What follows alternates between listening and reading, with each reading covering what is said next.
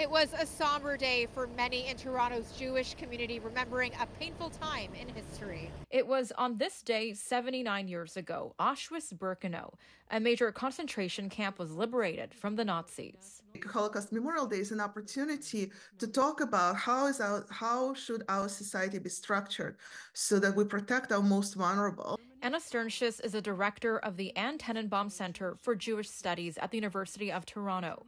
She says with a rise in anti-Semitism over the last few months, lessons and conversations around the Holocaust are critical. There are meaningful ways to teach things about being a minority. And I think we have to keep thinking about meaningful ways to talk about history of the Holocaust.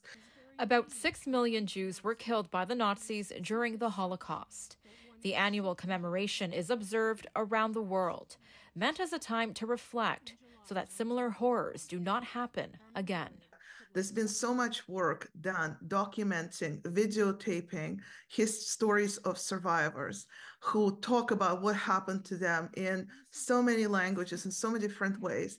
And I think once we start listening to these stories a little bit more attentively and think about their lives and how that trauma impacted them, their children, their grandchildren, and the rest of the society, I think it will be very hard to ignore that historical event.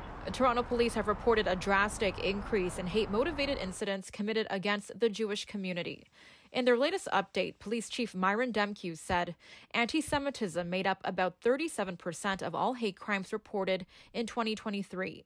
132 anti-Semitic hate crimes were reported last year, compared to 65 in 2022.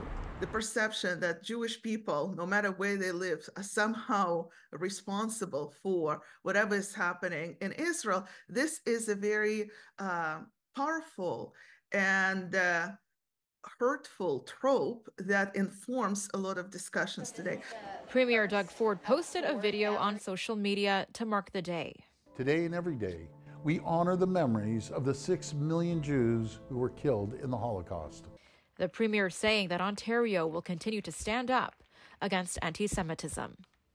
In Toronto, the CN Tower will also be lit yellow in commemoration of International Holocaust Remembrance Day.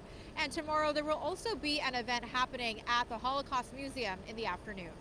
Nakhavoly, City News.